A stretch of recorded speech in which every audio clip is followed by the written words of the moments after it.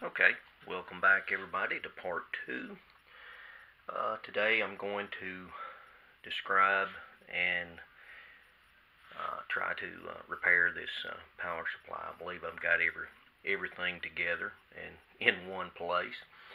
But I think as I left you before, I had talked about the different parts. This is the board that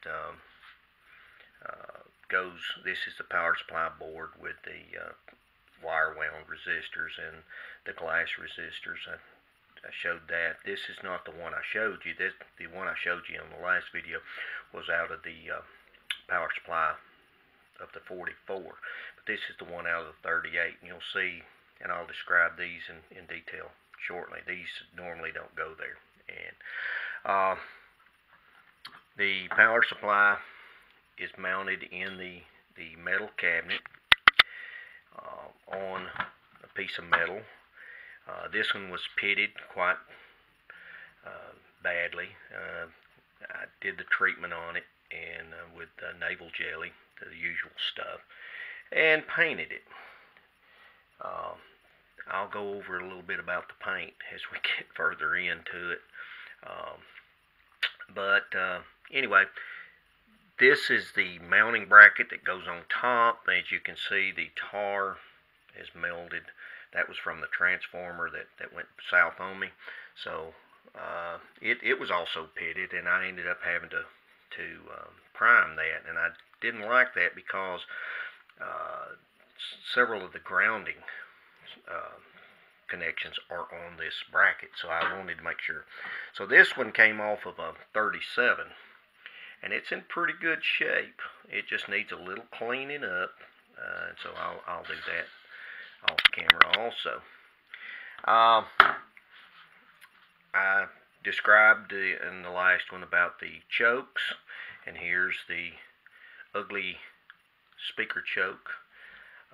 Done measurements on these. These look good. Now, I talked a little bit about the transformer also.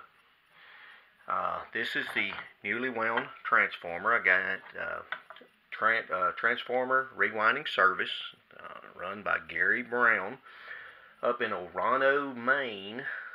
Did this for me. Professional job.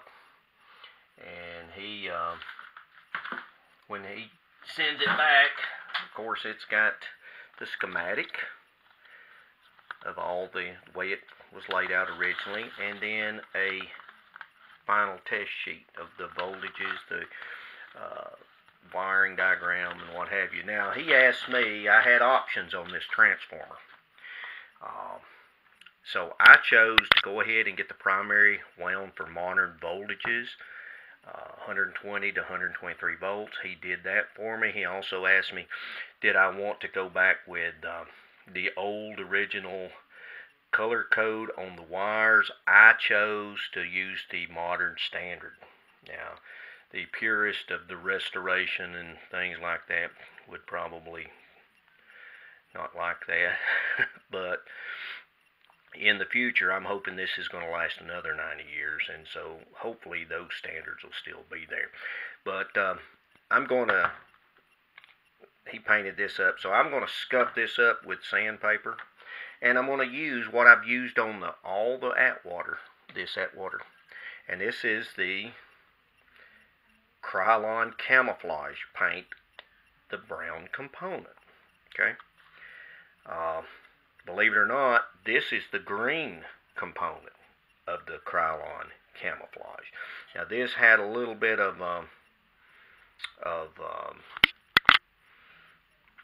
clear coat put on it to give it a little gloss, but other than that, it didn't change the color at all.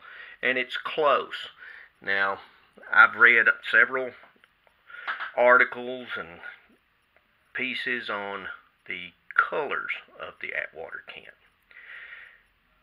They came in several different colors, black, brown. One had a real wild design. I don't know what they call it, but it's a mixture of brown and black and white, and it's fancy looking. But I struggled with I had formulas. People gave me formulas on how to mix the paint and what have you. And I just chose a paint that was close to it because, and I mean no disrespect whatsoever to anybody on this, but the people that saw these things new are no longer with us. And so they couldn't say, that's the wrong color. But it's close. And after 90 years of fading and abuse and what have you, it's hard to match. It's really hard to match. Another interesting thing that I came up with, one of my viewers commented, and a lot of these Atwaters, I didn't realize this, but a lot of these Atwaters that made in the 20s and 30s went away during World War II because of the metal drive. So a lot of those went away because they were doing metal at that point in time. Okay, we'll have the transformer, and these are mounted on this plate, and of course this is where the capacitors and the chokes go in. Now I was able to put all of them into one container. Okay, and so this end of it here, I will go ahead and I will put my 1 amp fuse back in it.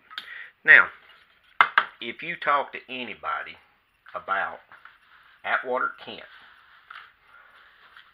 go to the antique radio forums and everything like that, and ask about an Atwater Kent, and they will refer you to this article, and I'll put it up on the screen, and I'll put it in the description also. And it's written by Ken Owens, which he is no longer with us. But this is, if you ask anybody about the Atwater Kent and redoing one or anything like that, they will refer you to this article. Norm Leal also is a good source. But they describe, in this article, he describes the power supply and the building a capacitor board to go in this. Now, apparently he used a 40, an Atwater 40 for this, because it had 3 filter capacitors. Anything after a 40 had 3. And this is best of my knowledge. If I'm wrong, please correct me. But he gave the values of these 3 capacitors. Well, the 37 and the 40 and then the 38 only had 2. And so what I've decided to do is mount a board back over in here with 2 capacitors. Now, his 3rd capacitor was here on the front end of the schematic, and then he added 2 10 microfarads. Now that's higher than the original, but in my original redoing or fixing of this radio, I put 22 in there, which I felt like now was too high. These .47s go into another part of the circuit. They're coupling capacitors. So that's, instead of putting them on that board, originally I had put them on this circuit board. Now these, let's see, this mounts like this, and then the board mounts like this above. So these are well above the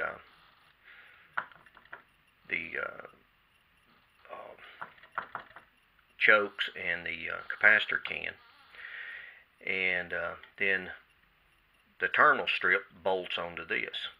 So I decided to put them here. You can see them, you can replace them, you don't have to pull anything out of it or anything like that. So I'm going to make a capacitor board similar to Mr. Owens, except I'm only going to use 2 capacitors.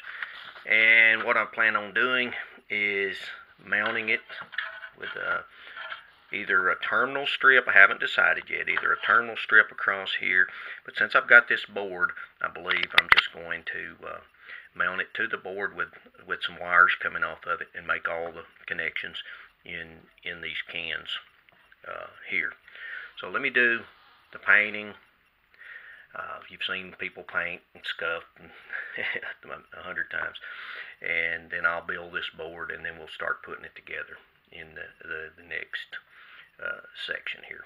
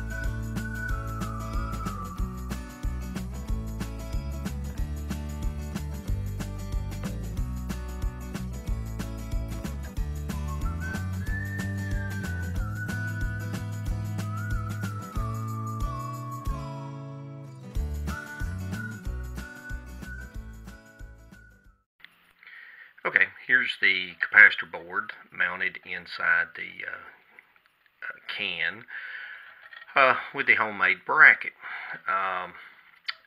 This is the negative sides of the capacitors, wired, hardwired to chassis ground, and I soldered it to the chassis to make sure I got a good ground. The other two leads go to the capacitors. It really doesn't matter which, because they're both 10 microfarads, and they go to ground, and this will go to various parts of the choke. I'm going to do this on another video. This one's running kind of long. I'll try to keep them under 20 minutes for sure, hopefully 15. And so when I come back, I'll put the fuse into the box, connect and mount all the hardware onto the board or onto the plate. Then we'll go through the wire by wire wiring diagram of the transformer, chokes, the 80 tube socket, all the things in the next video. I appreciate you guys for watching. I appreciate all the input and the comments. And I appreciate all the new subscribers I've gotten this week. So until next time, this is Larry.